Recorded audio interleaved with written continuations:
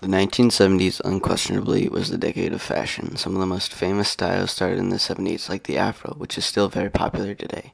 The 70s is most definitely the epitome of hip. Obviously, we all know what fashion in the 70s was like: giant pants, afros, and massive shoes. But there is much more to it. So if you'll let me take you on a journey deep into the 70s, I will open your mind's eye. Now, if you went back to the 70s and asked somebody what material their clothes were made of, 98% of the time, they would say it was made of polyester. The reason why polyester was such a big deal in the 70s is because polyester was the choice for bright colors. Bright polyester clothing was everywhere, from a young hip teen to a man in his 60s who still thinks he's got the goods for it. But you know what really goes with bright polyester clothing? Bell bottoms, aka elephant pants.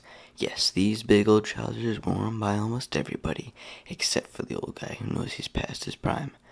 Bell bottoms were pants that would flare out at the end of the pant leg, which usually ranged from 12 inches to 2 feet in diameter. Bell bottoms were first introduced in the mid-1960s.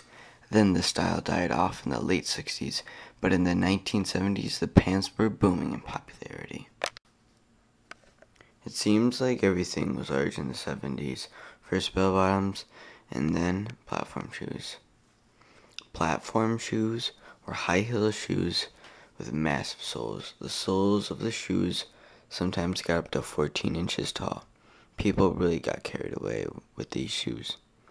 Platform shoes were also worn with bell bottoms. They just naturally go together. Big pants and big shoes.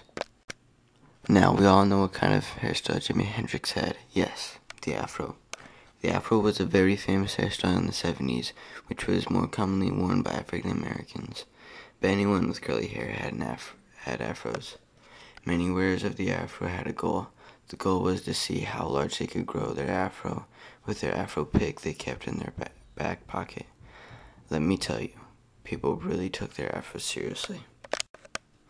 But not all fashion in the 70s was about dressing in large, bright clothes. There was a style meant for fashion and luxury. It was known as the leisure suit. The leisure suit worn by men was a suit that included a shirt-like suit coat with matching pants. The 70s man would wear a button-up shirt that usually had a really large collar or a turtleneck underneath with an unusually tall collar. Now, I think we've discussed enough fashion. Let's move on to the fads of the 70s. Back then, the fads were pretty crazy, ranging from pet rocks to some pretty hardcore disco. I'll start by talking about the pet that needs absolutely no requirements and is easily the most boring pet in existence. It's the pet rock. You are probably wondering why somebody would come up with the idea of a pet rock. Surprisingly, it was very popular. It originally started out as a joke in a small pet store, but then the owner, who was in advertising, talked them up and they took off. Pet rocks made the owner into a millionaire.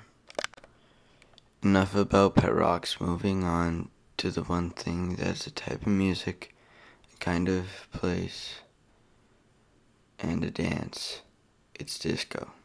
Disco is usually the most well-known music from the 70s. The first thing that pops into your head when you hear disco is probably a disco ball. But it was much more. Believe it or not, to most people, it was seen as a reaction against the domination of rock music back in the 70s, but most people just wanted to get their groove on.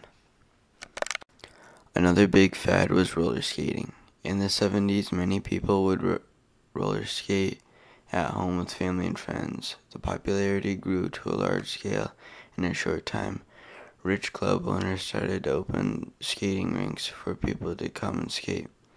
Many of the skating rinks combined skating with disco, so people could skate while getting their groove on. Yes, it was quite a lively time. Life was large in the 70s. big clothes, big shoes, big hair, big dance floors in America.